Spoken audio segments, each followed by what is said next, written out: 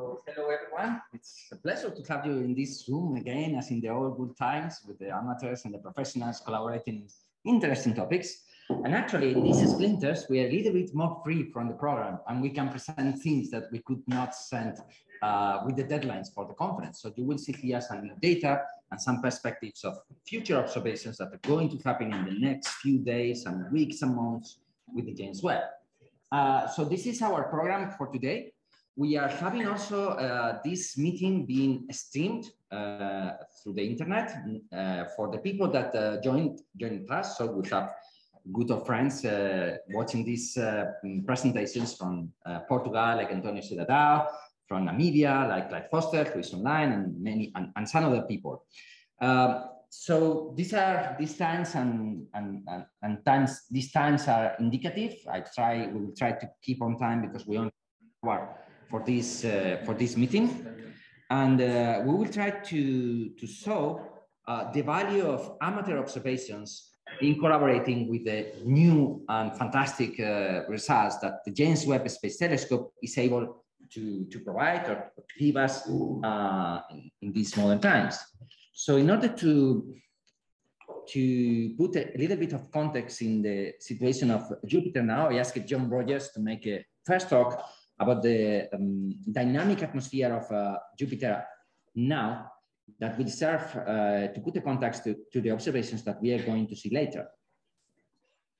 So, will I see it on your screen here?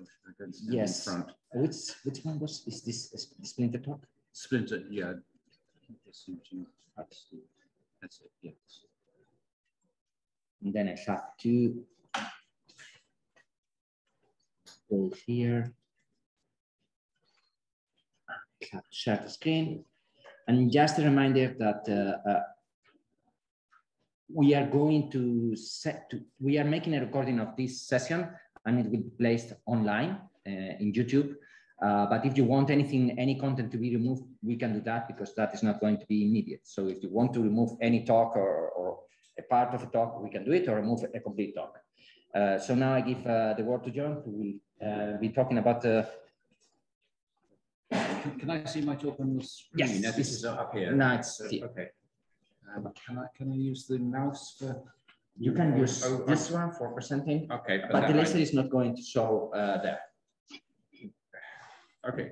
Can I use anything as a pointer? Either you have a mouse here. Yes. No.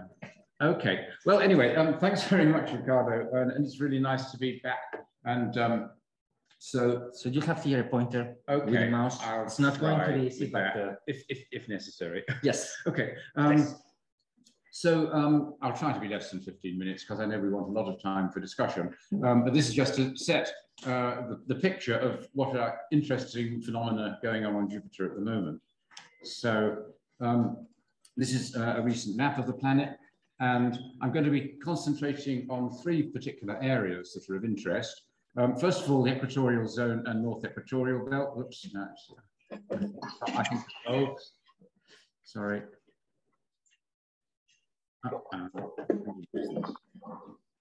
Okay. Yeah. So where it says NEB South, this area, equatorial zone and north equatorial belt, then the Great Red Spot, which is always of interest, and then the South Temperate Domain, particularly the ongoing revival of segments of the South Temperate Belt. So this is really continuing on from what I was talking about this morning, the interesting phenomena in the NEB and the equatorial zone. Well, the equatorial zone, the big story over the last several years has been the intense coloration, a really strong orange or ochre coloration.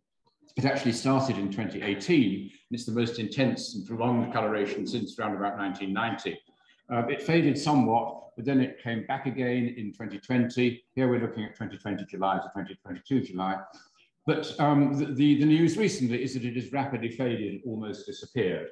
As you see, that's 2022 May and July. Meanwhile, in the North Equatorial Belt, we've had this rapid narrowing and fading of the northern part of the belt, which went on during 2021. I talked about that this morning, and you can see in the middle panel some of the very dark barges in this latitude and big cyclonic circulations, which have become prominent as the northern part of the NEB faded. So then there was this very dark orangey brown NEB south component, and that's now the location of these quite prominent little convective outbreaks, which are producing disturbance both on the south edge and to the north. So this just shows in slightly more detail than this morning the progress of that. There we are in January 2022, and the barges were really dark, and the northern part very white. By June, most of the barges had really faded. We also saw that during the South Equatorial Belt fade, during the last big cycle of fading revival of the South Equatorial Belt. So here's another parallel in different latitudes of the planet. And then we have all this disturbance going on about this along the south edge and sending brown tendrils northwards across the middle of the belt. And JunoCam, of course, has taken images over the belt at each perijove, including some rather nice inbound ones now. And so this is from one of the recent perijoves highlighting those faded barges and the tendrils of brown material around them. Shinji Mizumoto has been plotting these as you saw briefly this morning, and you see that the original band of outbreaks in the NEB South component has become rather broadened. It's persistent. But there's a lot of disturbance at other latitudes, other longitudes as well. And some of that, incidentally, is showing I think, the progression from moderate speeds on one side around to very rapid speeds on the other side, such as I commented on also this morning. As a sign of dynamics that resembles that in the other jet stream on the other side of the equator. On the left, you're seeing the evolution of that last particularly bright outbreak was here, which JunoCam had great images of at PJ44. So we have nice coverage of that. And continuing on from the sequence I showed of JunoCam close-ups of the middle of the North Equatorial Belt, this is a perijove earlier this year. So when the North Equatorial Belt was very pale, the cloud patterns are just very amorphous, small-scale traces, which without obvious trends or turbulence. Now we see these brown streaks extending across it, and in fact, you can see, if you look very closely, you can see them overlapping some of the amorphous features underneath, or I don't know which is higher actually. So this may be a stage in the partial peaceful revival of the belt. But while the northern NEB is still faded, the southern NEB is disturbed, and the middle is now partly darkened by this brown material coming from the southern component.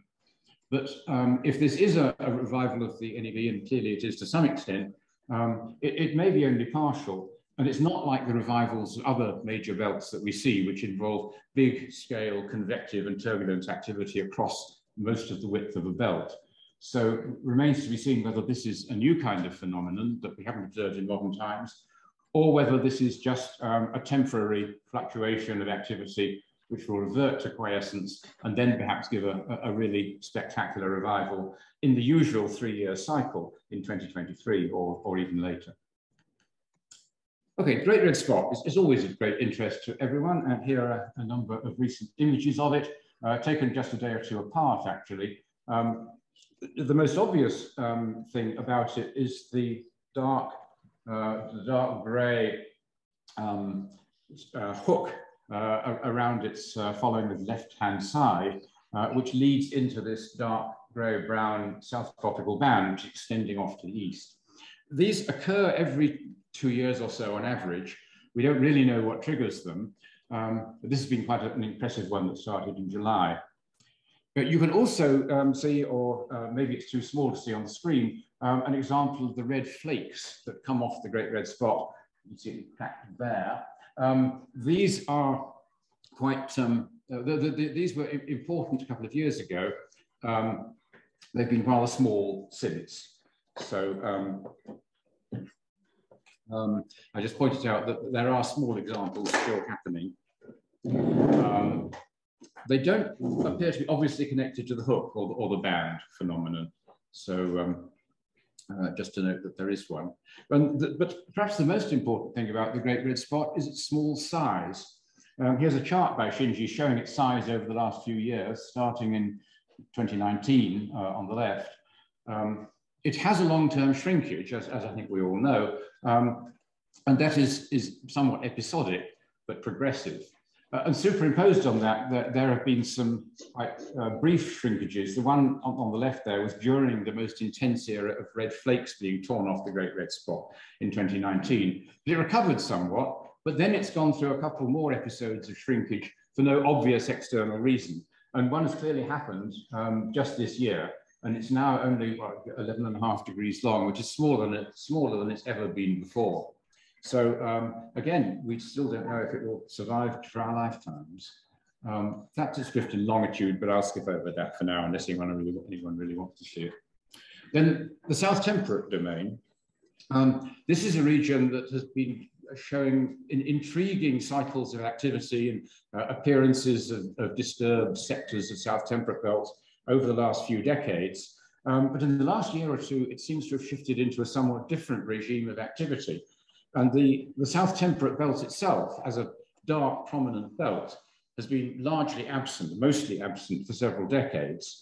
But now it's really recovering over a large sector. And so from this point, at about 180 degrees to the left, there is a solid, dark belt there with several impressive turbulent segments.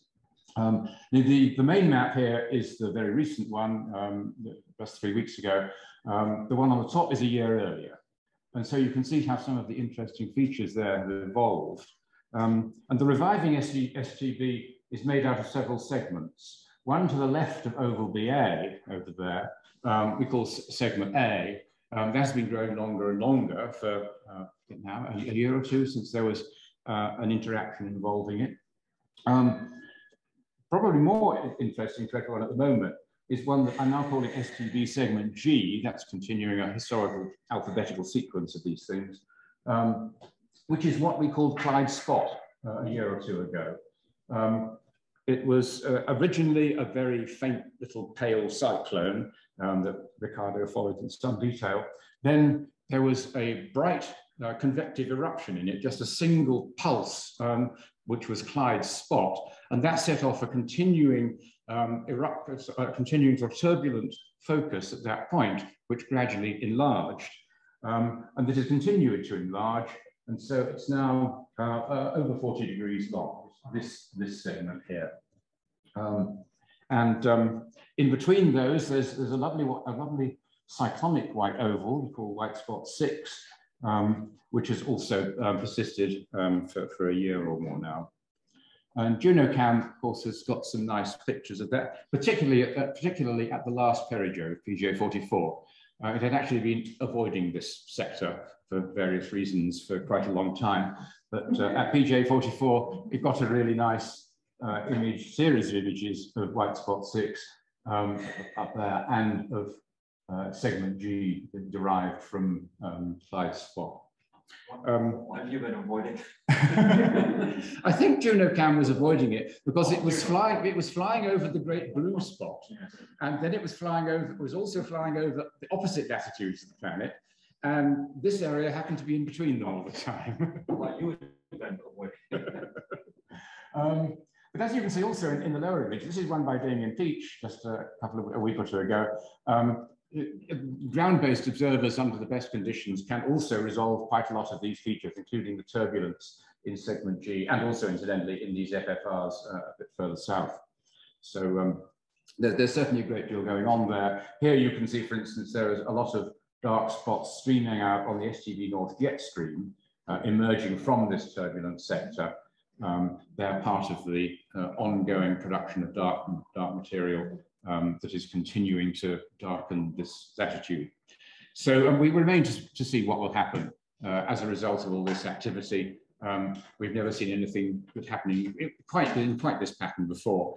I think it's something very exciting for us amateurs to follow, and also for JunoCam to image whenever it has the opportunity, and as a basis for understanding what may be seen in images by James Webb or any ground-based observations. So thanks very much for listening. I don't know if you want to do questions now or wait until the end. Over to you, Ricardo. Well, first we are going to thank our speaker.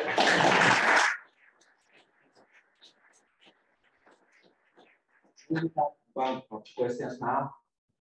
If not, we will try to have some time at the end to discuss things together. But there are no questions. We're going to show some of the images of James Webb. And Arate Antognano will be giving the talk. I'm going to prepare the talk. So Arate Antognano is an assistant professor now at the University of the Basque Country.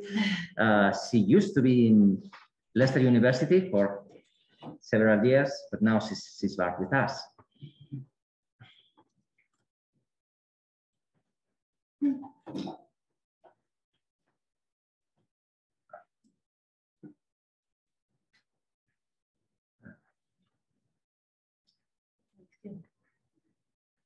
Let me do it this way. And let me project it because otherwise I'm not sure if it is being shared.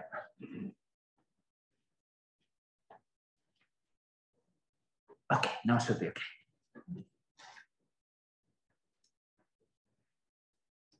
Yes. Okay, thank you, Ricardo. And thank you for inviting me to this talk.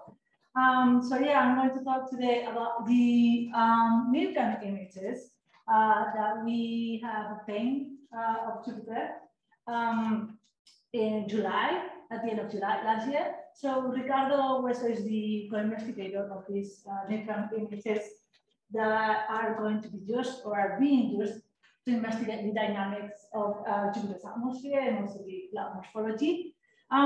So the James Webb, you all know that it is one great telescope, one of the best telescopes that we have so far. And it is really good to analyze the cloud morphology, the dynamics, and the winds of Jupiter's atmosphere at different levels. And it is allowing us to study this magnitudes, the winds and the dynamics in altitudes that we've never been able before because we didn't have any observatory actually taking images in these wavelengths. So this is really exciting. So here is an image that you've probably seen from the different press releases. And this image here is not actually from a science program, but it was taken during the engineering commission time. And it was just taken to make sure that the Webb could track over red carpets. So just even if it wasn't for science, we got this really nice, image of Jupiter where you can see different moons, the rings, the various, of course, the auroras, and also this elevated limb here on the right. So this image here was taken at the end of July 2022, and it has exposure time of 75 seconds. Okay, so the thing that happens with Jupiter is that, you know, it is very bright, right? So that it is kind of a problem, but it is not a problem for us with Neptune. And I will explain why. So it is very bright, and we can only image Jupiter in some very narrow filters, and in filters that are part of strong absorption ducts. As you can see here, for example, with the vertical lines, we have different filters that has been used. But one thing that that we can do if the so Jupiter doesn't saturate is that we cannot use all the detectors, but we have to read the detectors in different portions. But even if the images that we get seems to be saturated as some filters, we have an advantage with Neptune, and it has and it is that it has multiple readings. So the images are taken in different groups, and this group have different exposure times. So we can, even if the ones that are public are saturated or have some parts of the planet saturated, we can go back to each individual group and take each of these groups with shorter exposure times and process them so we don't get these saturated regions. So actually, even if they are saturated, it is good. I mean, don't worry, because we can actually fix it. We can just go back to the other groups and process them one by one, or we can use 2 or 3. It depends on the image and the wavelength that we are using. So here is an example of Jupiter taken with the 2.12 and 3.23 filters. So this one on the left, it is a filter that senses a very strong methane absorption band. And the things that we're seeing here right are higher in the atmospheres than the ones that we're seeing dark. So the things that we're seeing dark here are probably at the same altitude as the cloud level, more or less. But the ones that are brighter, they're higher up in the atmosphere. So we're not sure yet where they are because we need to analyze this, but they are in the tropopoles or maybe even higher than that. Then we have this other image here on the right. This is taken in the hydrogen absorption band, and we can see the polar regions, the auroras, quite nice. And this is really interesting in a sense that we don't have many data in that filter with previous telescopes. And it is sensing even higher than we sense the previous one. So in this image here, it's just the same image, but process, so you can see better, right? So one thing is that 323, we are not seeing actually the regular spot. It is not there, but we can also see the auroras pretty nice. Oops, sorry. Oh. Spoiler. No, go back. Okay. Okay, here. So this image is now taken just for the early release science program of Jupiter system that the PI is Inke Debate and Thierry Foucher. So here we can actually see this great image that was processed using different wavelengths, the different satellites, the rings, the southern aurora, the northern aurora. We can also see waves here. Probably you will see it from where you are, but if you come closer, we can see waves around here. The vapor spot is looking amazing, and we have all this little detail in different regions of the planet. And these are this is built, I believe. This is built because I didn't do that. Probably Ricardo did, right? That was built using 2 different filters and exposure times. So yeah, so this was taken with the for the early release science program, and so here, so just an example of the image taken at 212. Okay, so the thing here is that we have 3 images taken separated by a few minutes only, so we can actually use this, derotate them, and have a better image. So with a higher signal to noise image. If we do this, we can have this image here on the right. So you can see this is processed to get all the details or small details of the image. As I said before, the brighter regions are higher up in the atmosphere. And so here is the same figure, the same image, sorry, but just in larger resolution, so you can see everything. Okay, this is part of the, this is the equatorial region. And if I go back and forth, anyways, if I go, you know. Okay, there we go. Slow, but it goes, right? So if I do this, if I blink the images, they're separated by 1 rotation of Jupiter, so it's around 10 hours. And if I do this, we can actually see that these 2 images are just enough to give us a sense of the motion of the different clouds that we see in there. We're seeing storms that seems to be even higher up, or clouds they are even higher than the background. We can see that in 10 hours they change the shape, or they change in latitude. So just with these two images, we have lots of information. We can retrieve winds, we can retrieve the dynamics, we can actually study the morphology of all these images. And if I do the same but for the northern region of the planet, we actually can see here the waves that I was talking before, and we can see this polar or the higher latitudes. And again, if I go back and forth, okay. You can see they're moving. Again, it's very slow, but you can see they're moving. You can see how these storms are evolving sometimes, and this is separated by one rotation.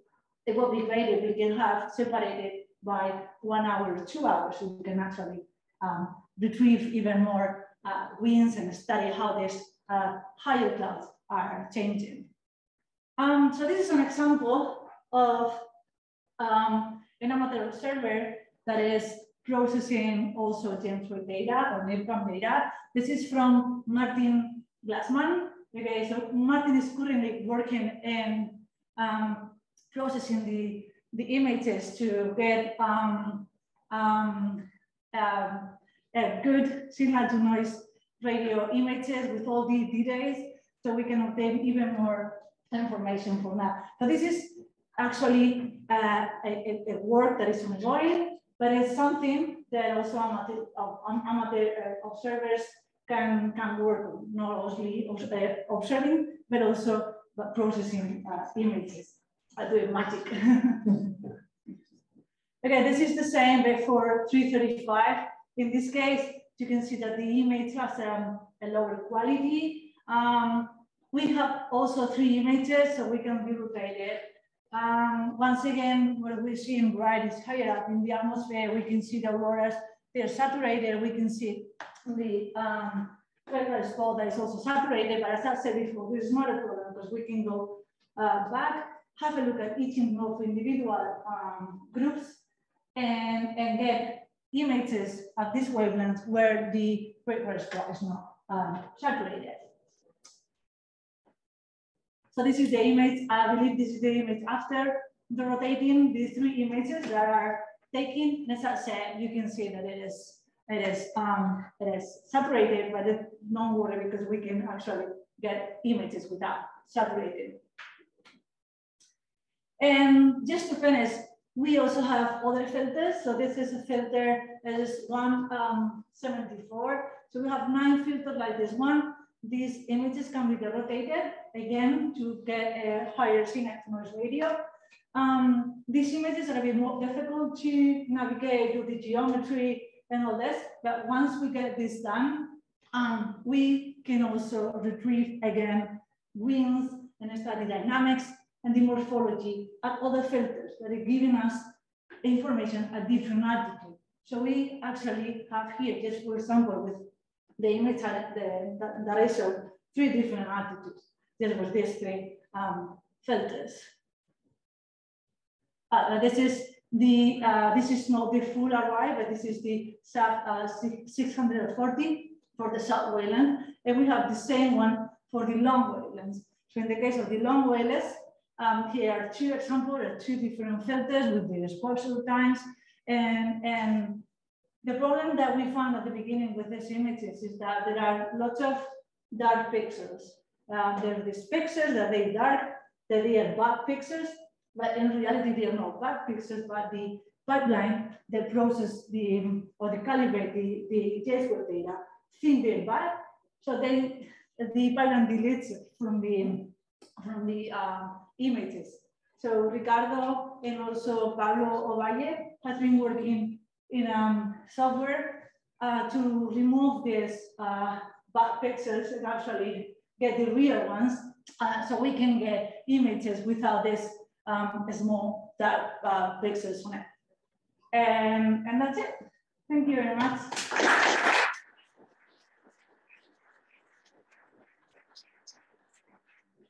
I think we have time for just one question now, because if we allow many questions, we will not go on to the next one. I'm a bit confused by which filter is which. There's these names at the bottom in red. What's the rule for the names of the filters? How do you tell? So it has a 3-point, so it's like 3.6, and then it goes like nanometers. Microns.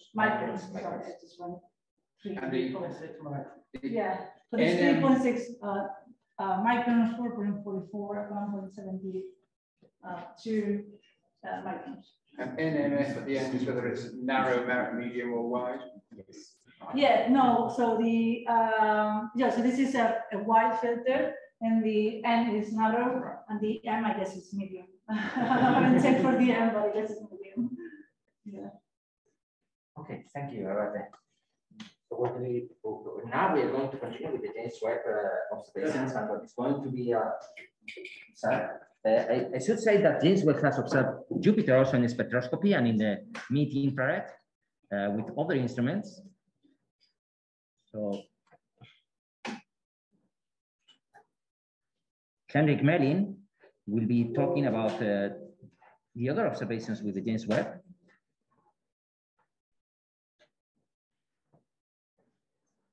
And also the perspectives to observe the outer planets, because there is a whole lots of different observations of not only Jupiter, but also Saturn, Uranus, and Neptune coming out very, very close in time. So I'm going to share the screen again. And it should be ready. Yes. Great, thank you. So the James Webb sales pitch continues. I'm going to be talking about the spectroscopic data and the programs we have in place to study the giant planets like Jupiter, Saturn, Uranus, Neptune with the James Webb Space Telescope. And I'll start by taking you down memory lane. Christmas Day. I think you need to close it. We'll start here.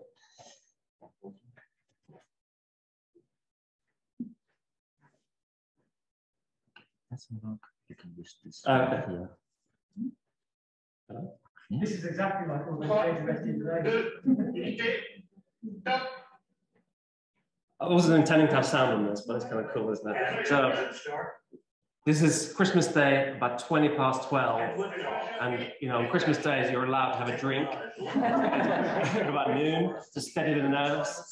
So it's absolutely extraordinary to see this actually happen. For this telescope, for actually to take off into space, and about half an hour later, we saw the observatory separate from the launch vehicle, and we're going to see the first of about 300 deployments that this telescope needed to undertake, and that's the deployment of the solar panel, which will happen about right now. There we go. And so the observatory now has power. So an extraordinary day that a lot of us have been waiting a very long time for. I should always have a soundtrack to my talk. It's kind of nice, isn't it?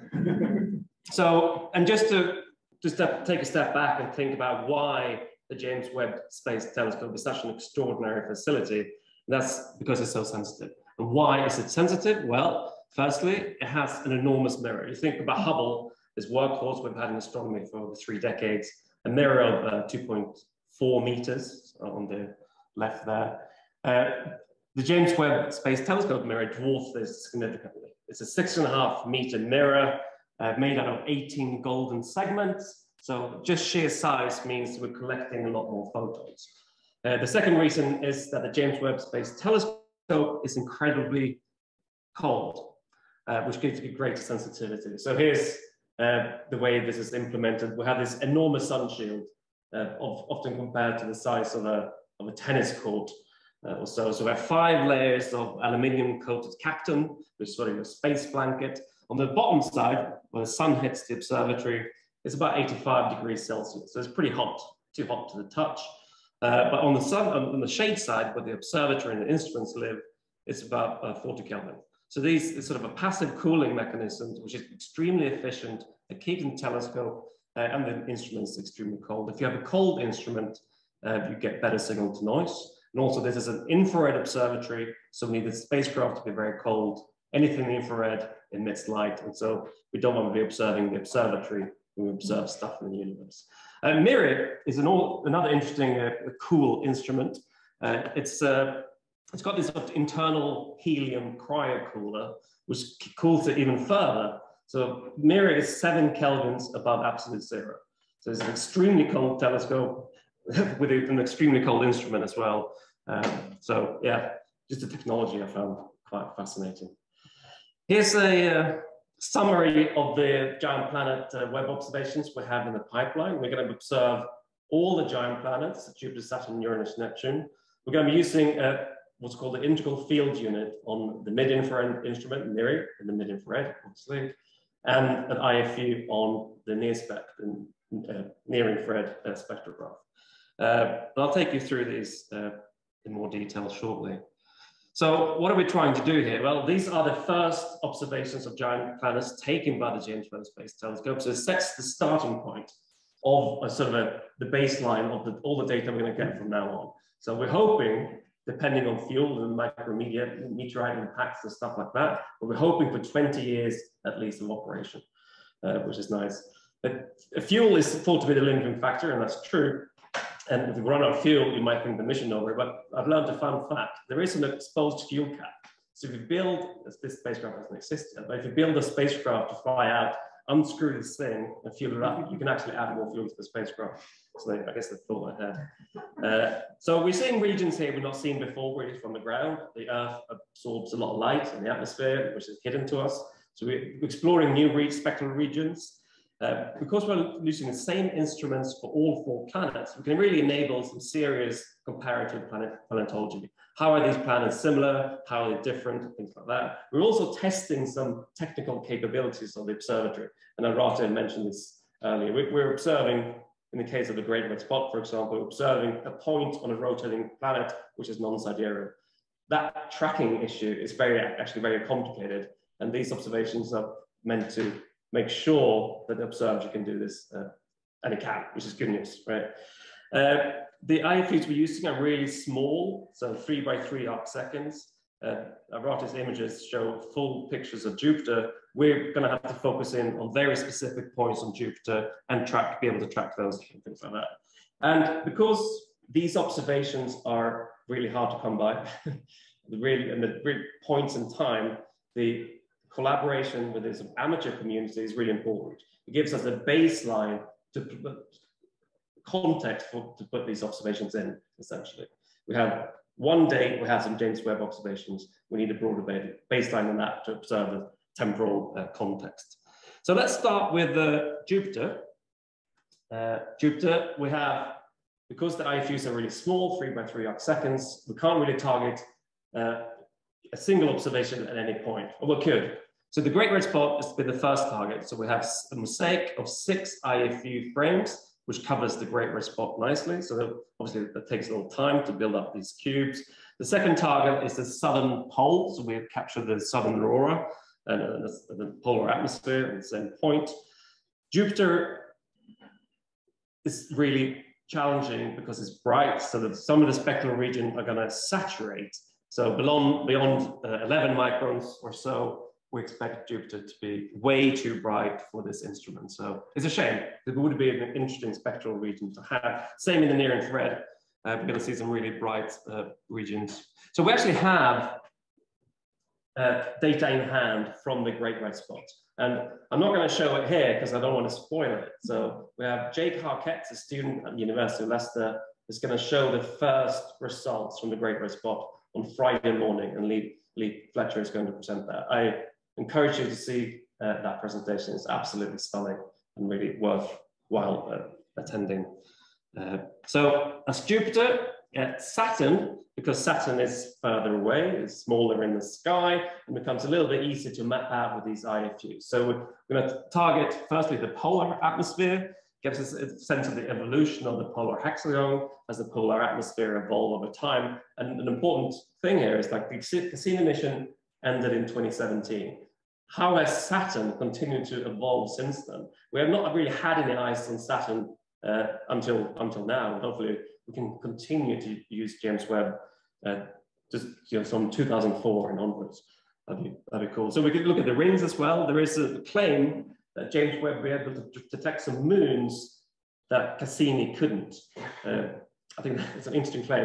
We'll see what happens. But we'll get pole-to-pole coverage down to the rings anyway. And I think, so that's Saturn. I think the most exciting target for me is Uranus and Neptune. It's almost like these IFUs were made to fit right on top of these planets. So we see some synthetic images with approximate IFU size put on Uranus and on Neptune. You can see we fit these perfectly. So these planets are not too bright, they're just the right brightness, just the right size to get a spectra from like 2 all the way to 28 microns. So we're actually capturing the whole column of atmosphere here, to the deep troposphere, up to the stratosphere, and then upper atmosphere and aurora at the same time. And that will enable us to sort of investigate how these different layers are coupled. How does energy move between these layers and within these layers themselves? And from both Neptune and Uranus, we'll get global maps in all these wavelengths from 2 to 28 microns. This is going to be absolutely revolutionary. We have never had anything like this before, and that's really exciting. We could, what is an ice giant? Really compare these two side by side. I think it's going to be absolutely gorgeous. So when are we doing these observations? Well, it's turning out to be a little bit tricky. We have about a month lead time when they tell us we're going to get these observations and the different windows of visibility for each planet. So right now, what is it, the 21st? Neptune, Uranus is visible. Is that right? Yeah. We were meant to get Uranus observations last week, but as you may have heard, one of the instrument modes that we're particularly interested in using has a little snafu, I must say. So this is being investigated, and we're really hoping this will be resolved shortly. So that's one of the 2 instruments we're using, but I think probably not to worry too much. It'll get fixed, right? Okay, I just want to wrap up. So James Webb is a revolutionary observatory. It will give us access to data that we've never had before. I'm going to study all these 4 giant planets with the exact same instruments, using the exact same settings, which opens up some pretty serious, powerful comparative planetology, which is interesting. There are some challenges, of course. Jupiter, for example, is really bright. It's mostly Jupiter that's a challenge. I guess Saturn's rings have been bright as well. And this is really the starting gun for the giant planet science with the James Webb Space Telescope. Now, I find that incredibly exciting. We have a telescope now in space. You couldn't say that last EPSC. We have a functioning telescope taking extraordinary data, and Ricardo has shown some as well. I'm going to show a little bit more. You probably saw this. This is an image taken of Neptune. It was released a few hours ago. Absolutely extraordinary. And this image highlights the real power and sensitivity of the James Webb Space Telescope. Yeah, it's a picture of Neptune. I'll zoom in on that in a second. But in the background, all these galaxies just pop out. You're staring at Neptune, but it's so sensitive, you can't help but picking up all this noise as galaxies in the background. And here's the zoom in on Neptune itself. How about that? Again, the rings just pop out because it's so sensitive. Anyway, I'm going to leave you with that. Thank you.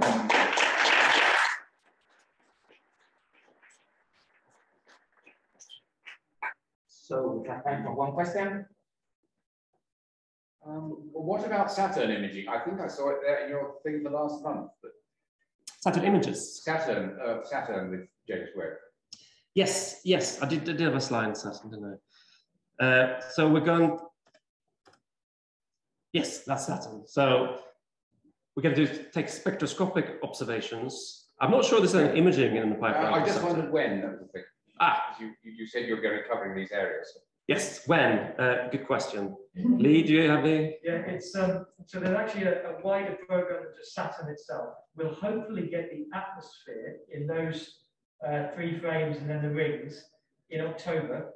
But then there are some images, but they're designed for detection of small minor bodies in the rings. So we'll be sadly completely saturated on Saturn, but we will hopefully be detecting fine scale structures. information. So don't expect at the moment near cam, well, the same quality as what we see for Jupiter. We'll have to propose that in cycle 2. Worth it. I would say so. Okay. So you know that we live in a fantastic period of time in which we don't only have a telescope like the James Webb, we also have Juno still working, and so we are able to observe Jupiter with the Juno spacecraft and the Juno mission. And we have here Glenn Norton, who is going to give an update about the observations of Jupiter with Juno and the status of the mission.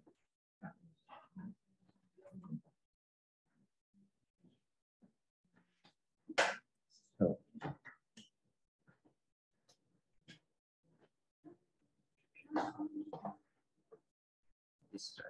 I don't know if this will work or not. If not, it will be okay. Okay, then we'll try to see what happens.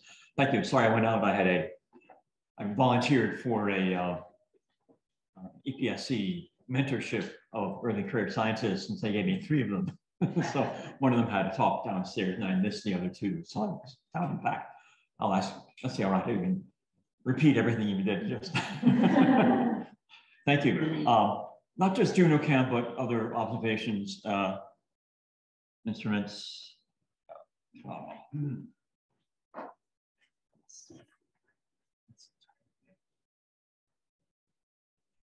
Yes, here.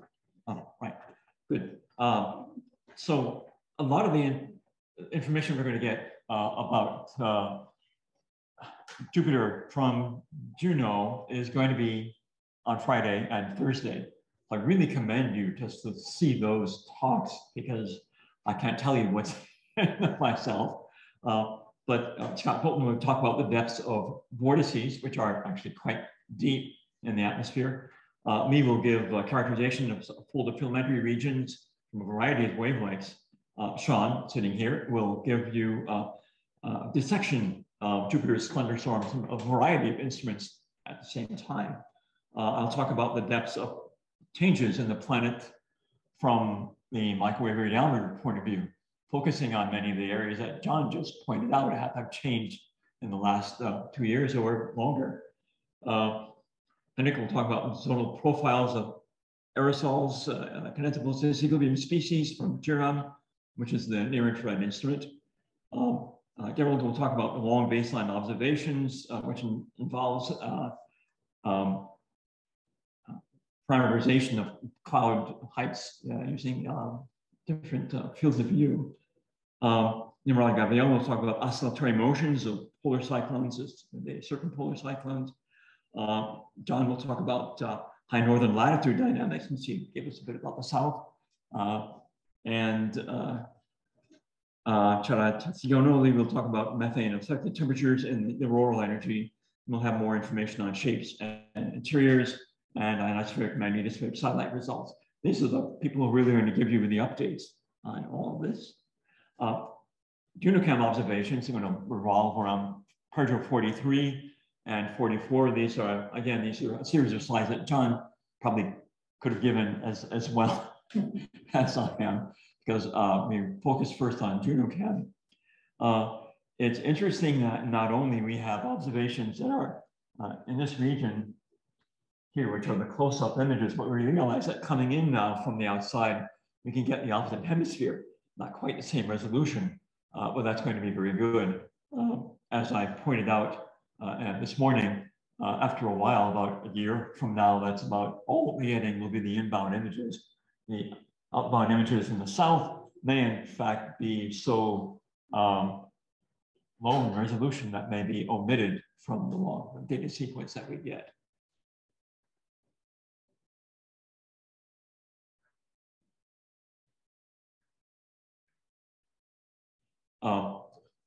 What's interesting is, again, something John alluded to, is that among all of these, I've noticed that you have the NEB South and the NTB South.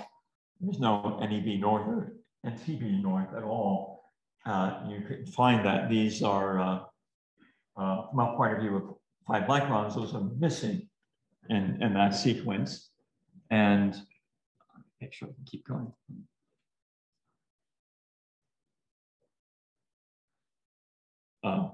at 5 microns, we notice, again, this is one of Sean's favorite things when we're doing observing, is note that the entire northern hemisphere is dark at 5 microns. Here we note from perijove 43 that we are back in a region where we can get shadows. And that was not really quite true unless you were very far in the northern hemisphere. But now we can get a little bit further south. And John has color graphs and very different things from the usual very, very narrow pop-up clouds that we've seen that look like small popcorn things. These are now, I think, what John called rafts. And we'll see whether we have a question about dynamically whether these have a different type of origin or are they just meeting a different type of climatological effect in the upper atmosphere as a type rising. Again, it's really interesting to note, again, channeling John, there are differences when we put together these maps for populations of haces, and this is the southern hemisphere, the South Polar region, for different things that we see and sort of a negative of one another, which I think means that effectively we see different hazes on the inbound coming in and the right-hand side of dawn and dusk, which means that as you have a very distinct particle size that's taking place as you're, for example, driving or walking into a fog and the sun is on the horizon in front of you, you can't see much because you have a lot of forward scattering from very small particles. Otherwise, in the opposite direction, it's not so big, but you may get larger particles, on the other hand, that are populating what you see when you walk in the other direction. So that's going to be an interesting thing. A challenge here is that the fact this is not a photometric instrument, so we need to make some qualitative statements about where we expect things to be.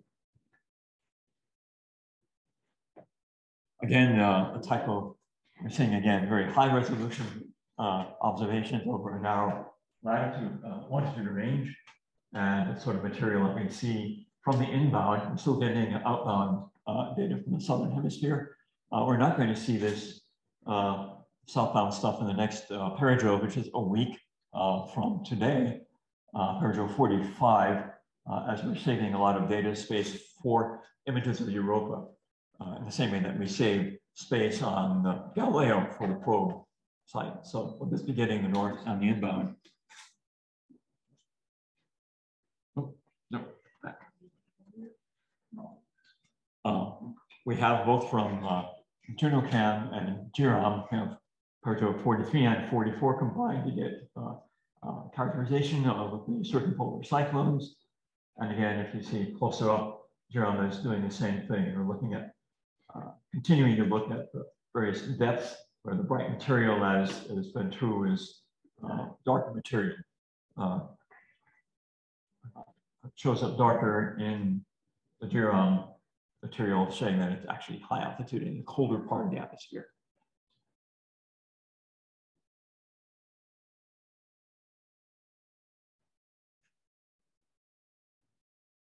And again, as Dominic pointed out, we have observations, and as I said this morning, we knew that we were going to be coming close to these upwelling updrafts that are popping up in a curious way in the southern part of the NEB, and occasionally are actually pinging right on top of some of these.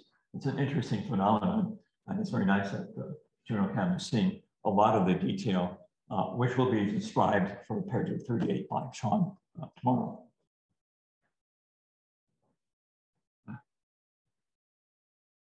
One of the things we're doing is looking at cloud shadows in order to use them as a measure of differences in cloud altitudes. We started with some of this work with Tristan Guillot, Michael H. Wong, and myself, looking at particular features. For this one, it's called the Nautilus, which is a polar dependent feature far north, which has some shadowing, and look at points in the works on my hand. It doesn't really work very well. Some of these areas to the upper side, if you're online, of the central figure that can be seen in various streaks, primarily these pop-up cloud bands that appear on the outside of some of these. We can use creating the geometry that we need was non-trivial. The generic calculation depends on treating it as possibly as a wall instead of just a single point, which is much easier. And there's a dependence on the incident and the emission angle as well as the azimuth. And so we had to keep this all in mind and find that we have differences in cloud altitudes that are not so different from what we expect in many cases for some of these broad features as the difference between an H4SH cloud base and an ammonia cloud base in chemical equilibrium theory.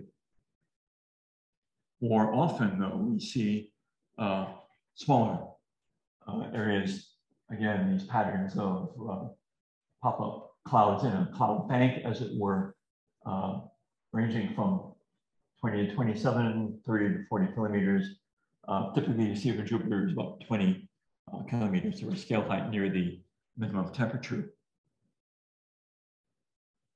We're looking now at some work that Caleb Keaveney, an intern in the summer, had done with us, looking solely at pop-up clouds and some of these, what you call puffy, or maybe some of the cloud rafts that John might have characterized.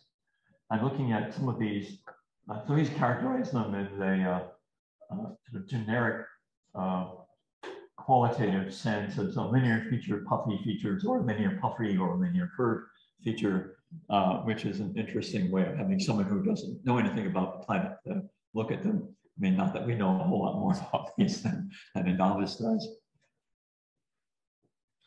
Again, he pointed up some of these features we see are quite identifiable. And the difficulty with anything besides these is, in fact, that there are so many dark bands around all sides of these that you can't distinguish what's naturally dark from what's a shadow. This is one of the real problems about using this as a technique. So he's continued with a number of these in different places, finding different cloud altitudes. And these are not altitude numbers. I think these are just characterizations.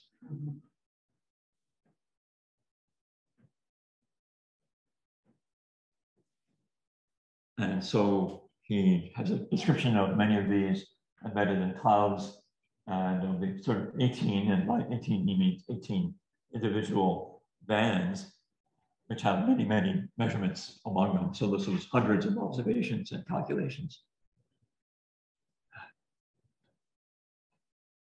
So here's a distribution of his cloud heights, which are close to a median of 13, which is about half a scale height in the atmosphere. So this is not a fully developed difference between an H4SH and ammonia. This is something else. For the pop-up clouds we expect, these are all ammonia. Maybe if we could get observations from Durham, we might see these pristine ammonia condensate features. And by morphology, I don't think there's very much of a change you see with that. And a comparison of terrestrial clouds generally fall below a 6 kilometer altitude. They're convectively generated. And we need to look at trends, measurement of pop-up clouds everywhere else, and look at non-pop-up clouds, points casting shadows. I want to quick mention that the UV instrument detected a sprite, which was an unexpected feature in the atmosphere, where we saw something that was too high to be lightning, but interpreted as a transient luminous event, a TLE, which is often known as a sprite or an ELF, seen in the Earth's atmosphere above thunderstorms. It was generated by energetic lightning displays. And now I do note, in one addition to John's measurement that we, these are OPAL, Applied Atmospheric Legacy programs, Flint-Blue maps from Hubble. In fact, we've been looking at some of these regions where the equatorial center part of the EZ from 3 south to 1 north is actually, which is the darkest, in fact, has become much brighter, and that reflectivity for 2.17 microns, which means that we are first order interpretation. These are higher altitude clouds. We began with the EC north starting, but then pulling back. So the question is, well, now that we have population, a description of the region, here's a raw bullet map. This is clearly faded away or almost faded away totally. Will these drop down completely if there is in fact some association between the two that has physical chemistry involved with it? And the answer is fleeting. So yes. So there's a definite correlation between the chemistry and the altitude of these materials, which is a big deal for me, at least. Now we just need the funding to take out what's going on with all of this stuff. And that is indeed what we want to do next. Occasionally we get really, really super good seeing. And here's our plot of overall H3 plus observations from the ground. And that's it.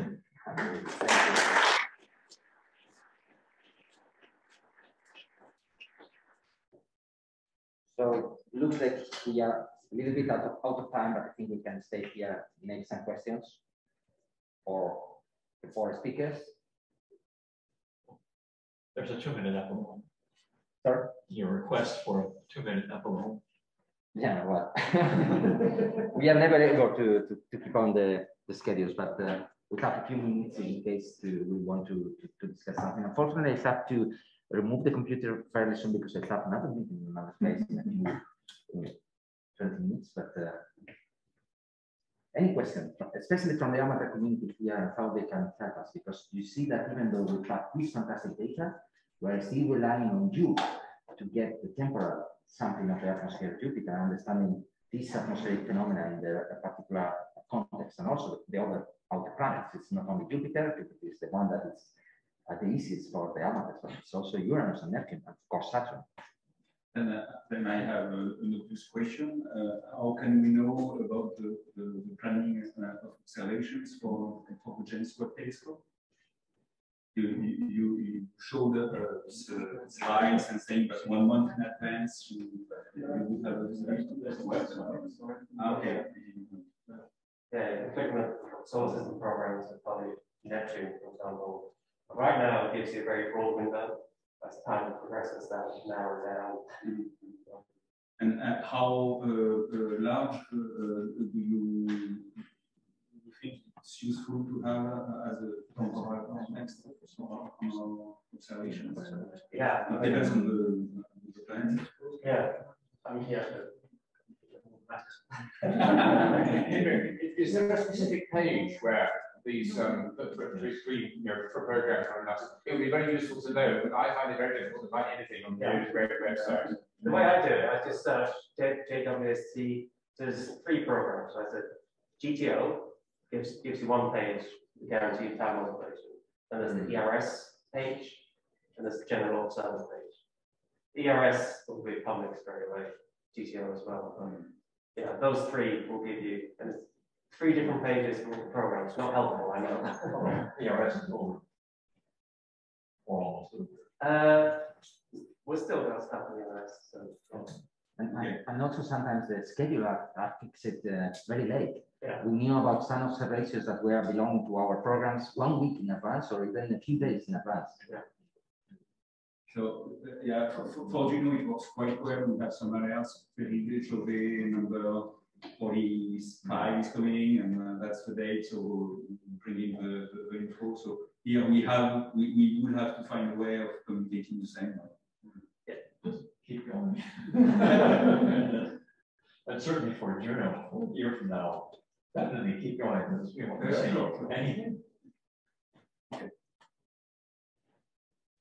Can I ask ironically, in those pictures, I mean, people often remarked on this very bright layer that appears to be above the limb on the right-hand side, which I've understood was an extra layer, some 1,000 kilometers above. Your slide suggested it was actually the true limb. There is a bit of a, I mean, there are different people, I mean, the different people think different things about what it is actually, or what it is located. It's controversial. Yeah. So right now we're actually studying it, Henrik as a model to actually measure the altitude of this layer, right? Yeah. The altitude is an important parameter to understand what this layer is. Yeah. I think it's quite really useful because in daylight it's just the same as the Earth, so yeah, I agree with you. So yeah, it's definitely not something we see. Yeah, right. It's very weird. Yeah. It's not reflected sunlight. It's H2 or H4 addition. Yeah. But there's a, I mean, we don't know the exact altitude. Different people are analyzing the altitude of different sorts. So we are actually trying to get to a result. And then from them, we can see what it is. I'm afraid that there's another workshop that is going to start here.